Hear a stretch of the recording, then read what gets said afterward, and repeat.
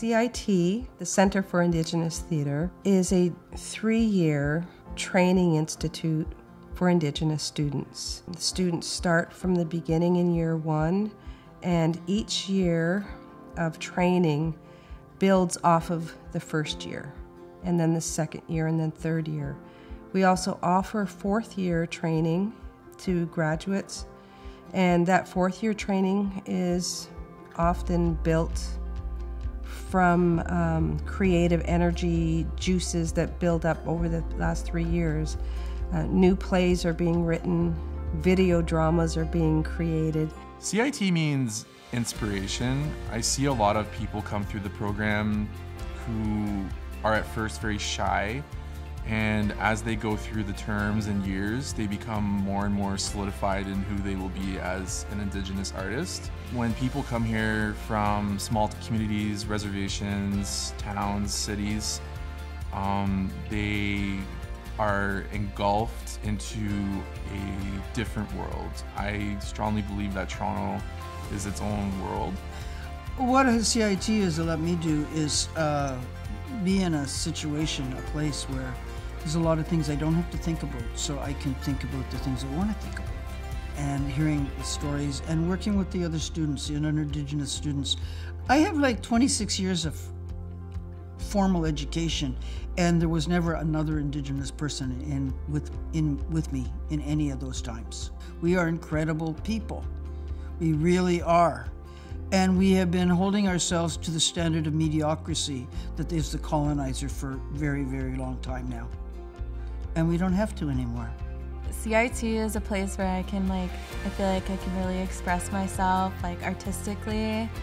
I often feel like it's like an escape of mine because I feel like I can't really create the ways I can at CIT anywhere else.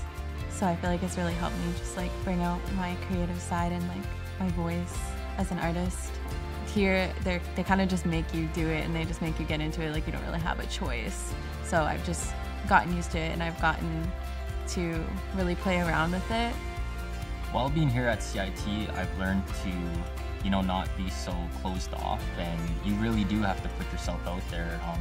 The teachers will literally force it out of you if you want to be, scared or not want to do a scene. They will work with you, and I think that's what I would say most that I've learned is just coming out of your comfort zone, and it'll only help you in the end. Expand your knowledge, expand your talents, then take that leap of faith and, give it a shot. Who knows? No matter what theater school you're in, it's such hard work. There's lots of exploration, lots of investigation. There's a lot of self-exploration. Please come and check us out. We have so much to offer. There's a lot of Indigenous programming happening in Ontario that we are part of, and we welcome you to come and take part in those things with us. I'm very grateful for the opportunity to do this work. Miigwech.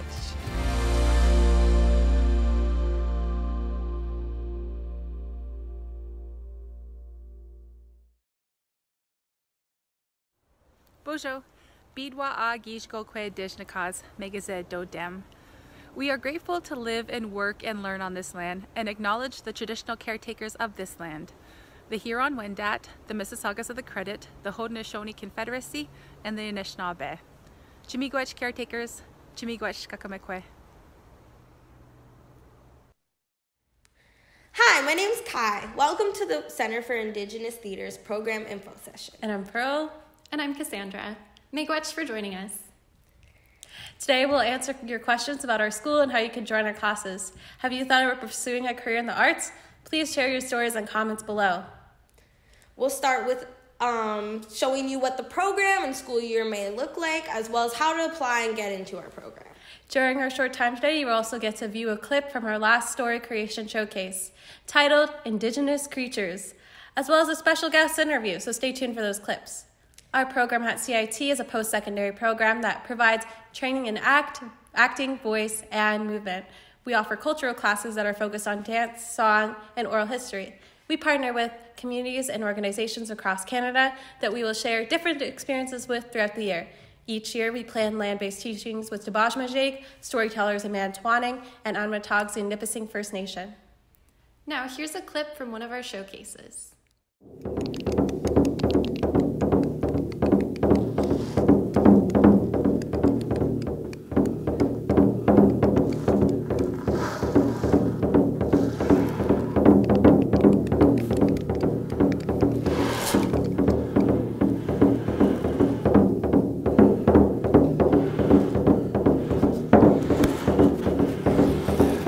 Biak,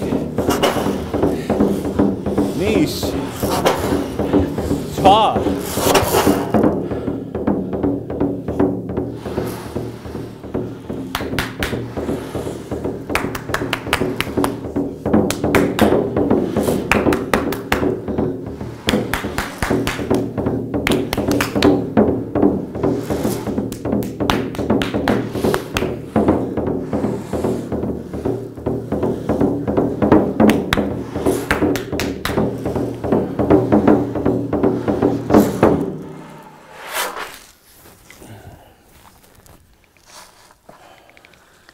Is this person living or surviving?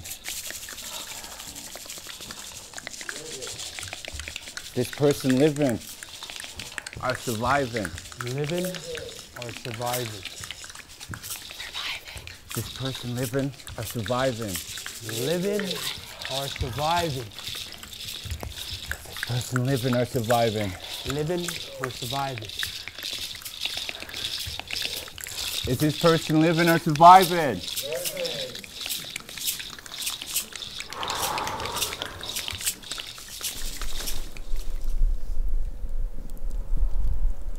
Right.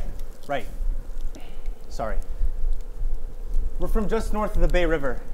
It was a small community. My dad and brother ran the corner shop, and I helped out all the time, so I can do any lifting and moving that you folks need. We're hardworking people. Even when we were young growing up, my dad made sure that my brother and me always. Sorry. Excuse me. A nasty storm passed through our community and destroyed everything. Everybody lost something. Some more than others. My dad and my brother were in the shop when it went down. There really wasn't much left for us there after that. Many of the families chose to go south of the river to the larger communities to make a life there. It's just my mother and me. We can't really deal with the competition of bigger communities, so we decided to try our luck going north. Less people for sure, so there have to be more opportunities. We've been on our own for about a month now, and it hasn't been easy. As I'm sure you folks know, there's the animals at night, finding food. Even when we ran into you folks, my mother and I just ate the last of our food. We're very, very grateful you let us travel with you today. Listen. We can't offer much. We don't even have any money, but we're not dead weight. My mother's a good cook, and like I said, I can do any labor that you folks need. Please,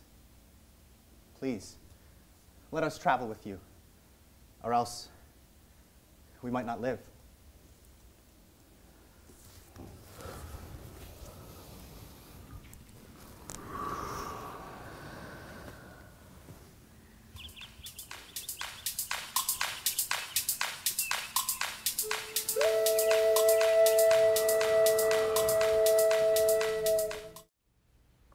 Here's the outline of our current school year. Classes typically start in September. We begin with an orientation period of CIT in Toronto.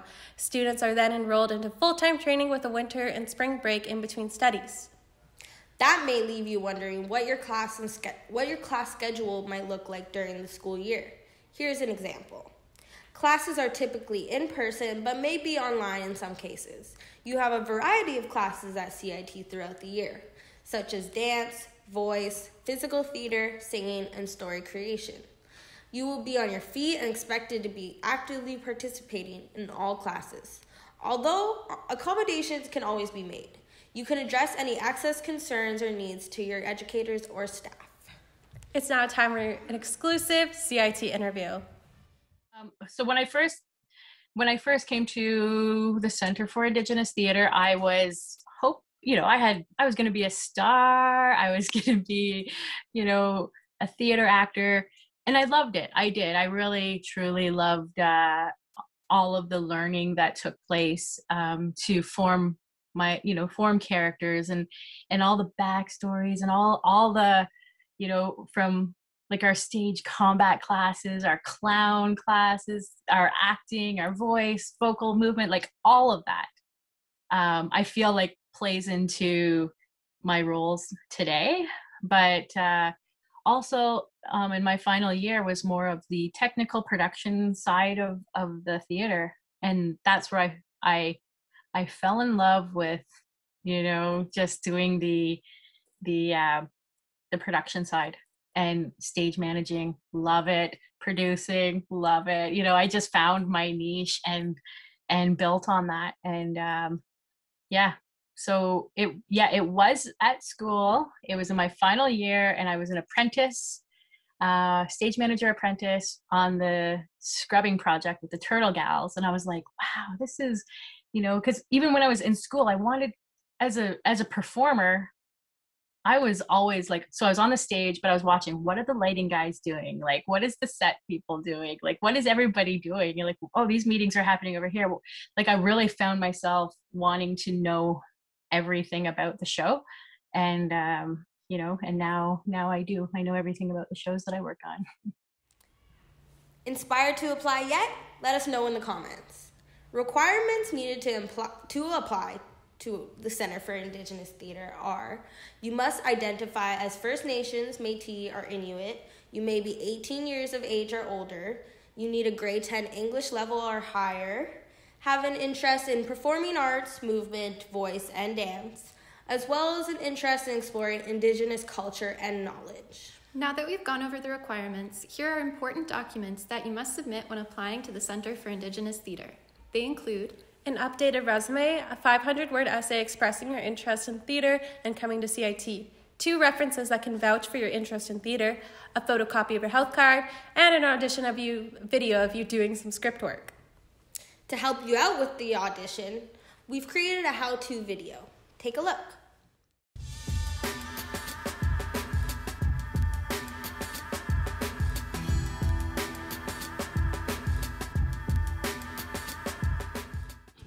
Hi, I'm Sam Twin. I'm a 4th-year student here at Center for Indigenous Theatre. Hi, I'm Teresa Cutneff, and I'm also a 4th-year student at the Center for Indigenous Theatre. We'll give you some tips and tricks on how to do your monologues and get them sent into CIT.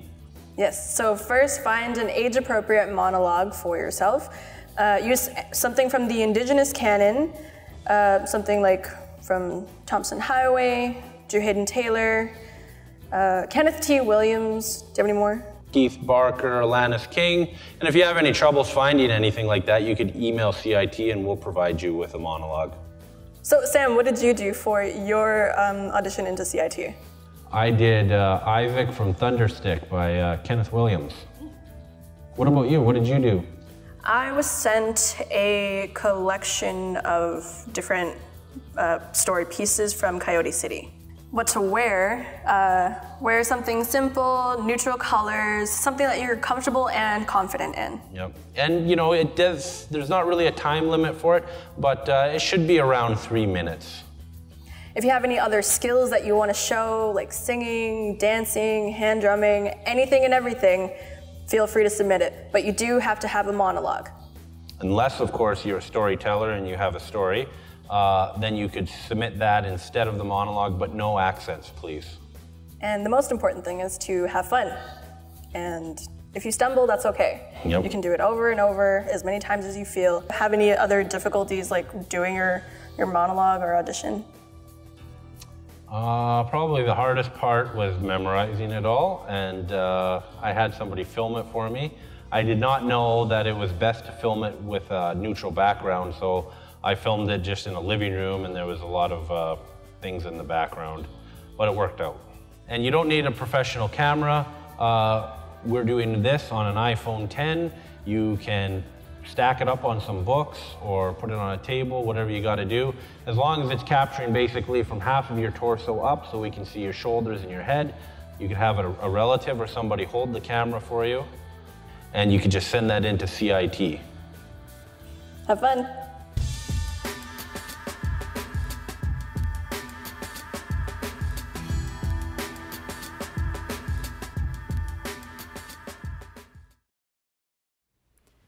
There are ongoing requirements in order to remain in the program.